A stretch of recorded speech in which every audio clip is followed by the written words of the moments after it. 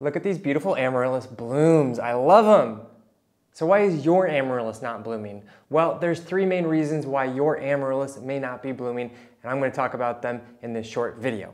So one of the most common reasons why your Amaryllis may not be blooming that very first year you plant it is you didn't plant it at the correct depth. The correct depth is always allowing at least a third to a half of the bulb to be exposed above that soil line. If you plant your bulb too deeply, covering the entire bulb like you do for most bulbs, oftentimes you will have either no flowers or very small flowers. So planting your bulbs at the correct depth is absolutely essential. So causes number 2 and 3 are interconnected. Many times you'll have success growing your Amaryllis that first year if you planted it at the correct depth, but then after that you only ever get foliage, no flowers. What's going on? Why does that happen? Well, Amaryllis need 2 requirements in that off season of that non-flowering time of year in order to really reaccumulate its energy and harness that energy so that they can then go forth and flower for you afterwards. And those 2 requirements are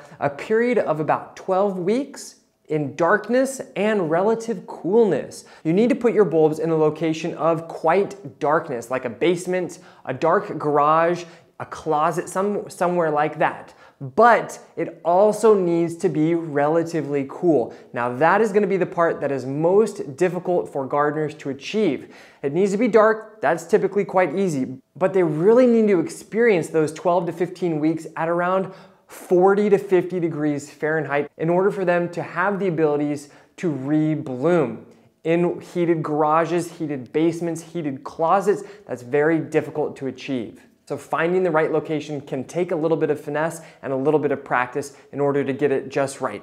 I tried a new location last year and this is the result, only leaves and no flowers. So this year I had to find somewhere else in my home where I can get that period of darkness and coolness. I'm thinking maybe in my crawl space beneath my living room, somewhere like that. You're going to have to really use your creative mind to find the right location for your Amaryllis so that they can continue to bloom year after year. But the flowers and colors inside your home in the middle of winter are so spectacular, it is worth that extra effort. Well, if you do all 3 of those and you still are having trouble getting your Amaryllis to bloom, make sure to leave a comment in the comment section below and I'll do my best to answer with something helpful.